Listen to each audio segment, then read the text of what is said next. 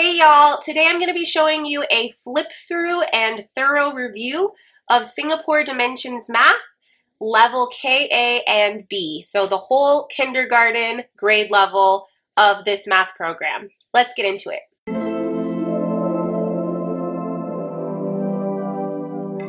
So first of all, welcome back to the channel. If you're new here, my name is Kaela. I am a second generation homeschool mom to two girls aged 7 and 4. And this is Ode to Abode, a place where I love to talk about home education, homemaking, and parenthood. If you love those things too, please consider joining the conversation by clicking that subscribe button. Click that notification bell so you'll be one of the first to know when I make a new video. All right, guys, so if you've been around here for any length of time, or if you follow me on Instagram, then you know my family really loves Singapore Dimensions Math. I have both of my girls using this math program, and it has been a huge success in our homeschool. So today we're going to be taking a look at the kindergarten level.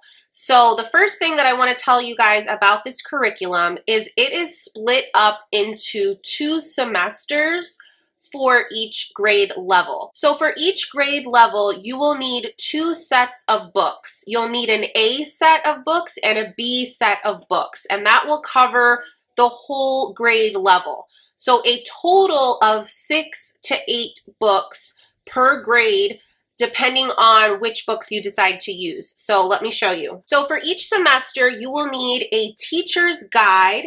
These are spiral bound teacher's guides. This is the one for KB. You'll need a textbook. This is your main book that you're using for lessons with your child or your student. And then you'll also need a workbook. This is going to be where you do your practice and review of what you've gone over in your lesson. It's also a good opportunity for your child or your student to try to do some work independently using this book. Now, for each semester of each grade level, they also offer a test book. I don't have those to show you for the level K. I did get the test books for the second grade level, which I will be starting with my older daughter this upcoming school year. But I don't have those test books to show you here because we didn't use them for kindergarten or for first grade. So next year for second grade, I will be using them for the first time. For the whole level, the workbooks and textbooks for this program are going to be consumable, meaning that they are meant to be written in or drawn in. There's activities in the books themselves. There's even some things to cut out, some like cut and paste activities. So you won't be able to get away with having multiple kids use the textbook or the workbook. However, your teacher's guides are not consumable. So if you wanted to reuse this for another child, give it to a friend, or even sell your teacher's guide after you are finished with it, you definitely can do that. I know that looks like a lot of books, but I just want to assure you that this is not a workbook math curriculum. Singapore Dimensions Math does not sell a full box kit of this curriculum with all of the games and manipulatives and printables. And the reason they've opted not to sell it that way is for costs. They really want to make sure that this curriculum is affordable for everyone. However, all that being said, this math curriculum is still meant to be a very hands-on math curriculum.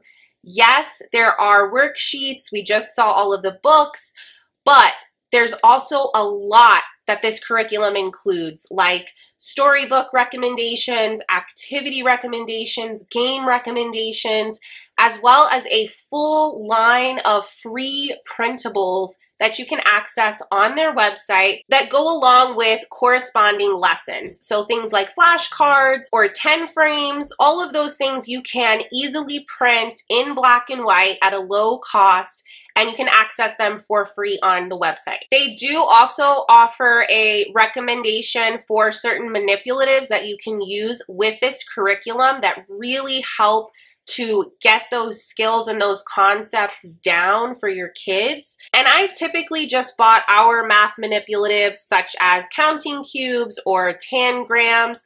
I've typically just bought those on Amazon or wherever I can find them for the least expensive price. And because you get the option to pick and choose what manipulatives you feel that you really need or what manipulatives you really feel are going to help your child with a specific concept that maybe they're struggling with, that makes this curriculum even more affordable because you can really hone in on the exact things you actually need to buy instead of buying a box kit that includes so much stuff that you might not really need, you might only use one time. I really like the flexibility and affordability that Singapore Dimensions Math has. So I want to show you guys what these books look like on the inside. So let's get started. I'm going to turn the camera around so we can take a look at Singapore Dimensions Math, Level K, A, and mostly KB. Now, what I love about the Dimensions Teacher Guide is for every teacher guide that you get,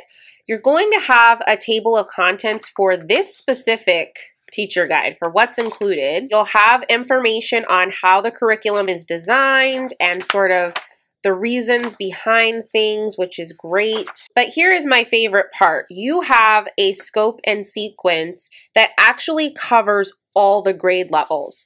So you'll see here they start all the way with PK and they're going to go through every single grade level and tell you what is going to be covered in that grade level. This is so helpful to me to just be able to see what's coming up next and what I need to be preparing my child for. Dimensions is a mastery math program. It's a conceptual math program. So they're focusing on teaching overall conceptual understanding. They're focusing on a lot of mental math, and they also want to make sure that your child has a solid foundation and has really mastered a skill before moving on to a more difficult related skill.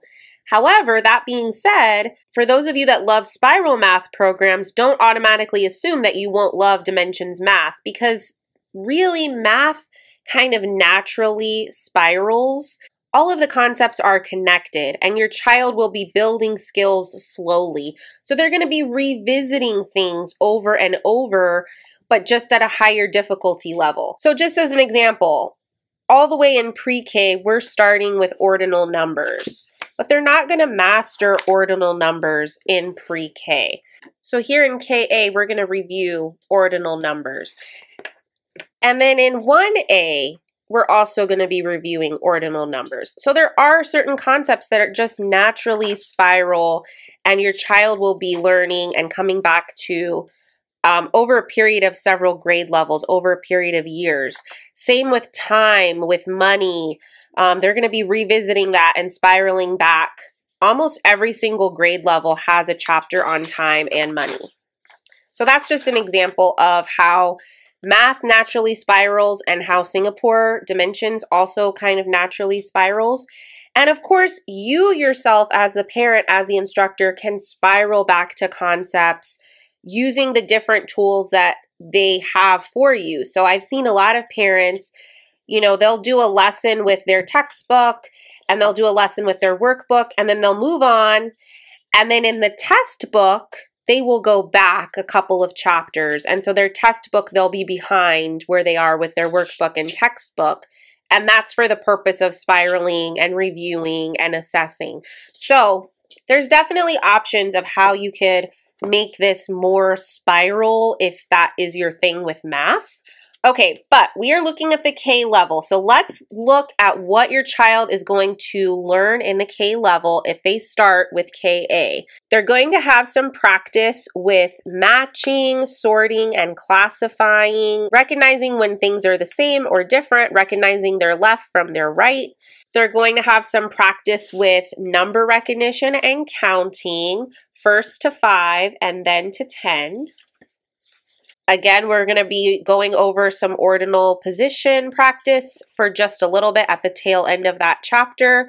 Then we're going to have a chapter on shapes and solids, height, length, weight, and capacity, comparing numbers within 10. So this is kind of like less than, more than, more or fewer. And then in KB, we're going to be practicing number recognition and counting up to 20. And now Singapore Dimensions Math is going to be introducing number bonds at the tail end of our kindergarten level, which they will be revisiting and using number bonds throughout all of their elementary years. Then we have some addition practice, some subtraction practice. Then we use addition and subtraction. And then number recognition and counting to 100. Then we have a chapter on time and a chapter on money. So that is what your child's going to be learning through the entire kindergarten grade level, KA and KB. So now let's actually look at what a lesson will look like. This is chapter 8 of level KB. And I just kind of picked a random lesson that I haven't done yet. I haven't actually taught this lesson with my daughter yet. She's a couple chapters back. But this is the chapter on number bonds. So when you open your chapter, just like all the other grade levels, they all look very similar. You're going to have a layout of the entire chapter. This is a long chapter. Most chapters only have about 4 lessons. This one is extra long because they really want your child to understand number bonds. That's a tool that they're going to be using over and over in lots of different concepts. So yeah, this is a long chapter, but they're going to have each individual lesson, the page number, the resources that you're going to need, so your pages in your textbook and in your workbook, and then an objective for each lesson, which is very helpful. And then we will have some more information about what we're actually trying to teach with this chapter. And then you're also going to have a list of materials that you may need for this chapter. And most of the things are things you already have around the house, which is good. We also have our list of Blackline Masters. So Blackline Masters is the free printables that are included with this program. And then what I also really love is each of your chapters is going to have a list of storybooks. So if you are a Charlotte Mason or a classical homeschooler, or you just really love to tie literature in with your learning, this is an awesome list of resources for you. All of these are just children's storybooks that are going to reinforce the math concepts being taught in this chapter. The letters home section, if you're a homeschool parent, you don't really need to look at that. That is for classroom teachers. I am excited to say that very soon, in the next couple of months, Singapore Dimensions Math is actually going to start releasing teacher's guides specifically for home educators. So this will be a lot more customized to our needs, which is so exciting. I cannot wait. Then you'll also have a very generous page for notes and any additional planning that you would like to do for the chapter. And then we go right in to our lessons. Each chapter will have what they call a chapter opener, which is basically an introduction to the concept. You're going to have a page to look at together in your textbook, and then you'll have a lot of guidance here as your teacher on what you're wanting to bring out, what you're hoping your student will notice from the picture, how you can discuss it.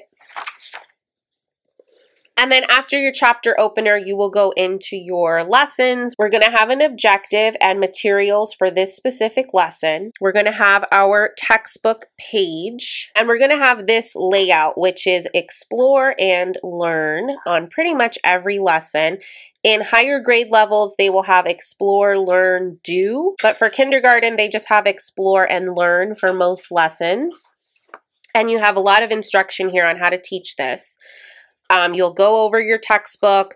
They usually will have an activity option, and then they'll have this exercise 1. That's your workbook page. So let me show you what that looks like. So our textbook corresponding page is on page 30. So you can see that this is the exact page, except they have given you the answers in your teacher's guide.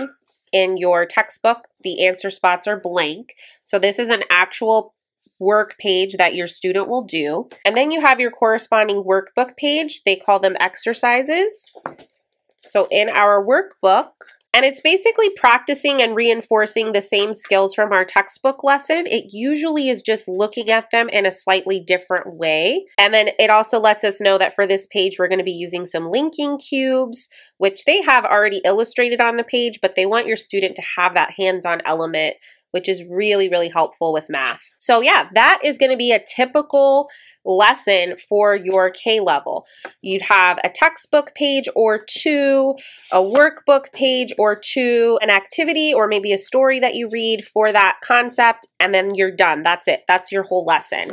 And then after that, we would just do another lesson and another lesson. You could cover a lesson a day with this. You could split all of these different segments up and take a little longer. Maybe you do a lesson over 2 days or 3 days. So yeah, that is a little flip through. We mostly looked at KB. KA works exactly the same way. And I did show you the scope and sequence for both semesters of the kindergarten level. All right, I really hope that this video was helpful to you. If y'all have any questions about Singapore Dimensions math, please feel free to put them in the comments. I'm now almost complete with teaching 2 full grade levels of this math curriculum. It does go from pre-K to 5th grade. And right now I'm almost done teaching the full kindergarten level and the full 1st grade level. And I'm really excited to start the 2nd grade level with my oldest daughter. In the next coming weeks, I'm going to be sharing a flip through of the 2nd grade level of this math curriculum as well. I fully expect that this will be our math curriculum all the way through 5th grade because we love it so much. As always, thanks for watching. Don't forget to give this video a big thumbs up, and if you haven't subscribed already, please do so. I'll see y'all in the next one. Happy homeschooling.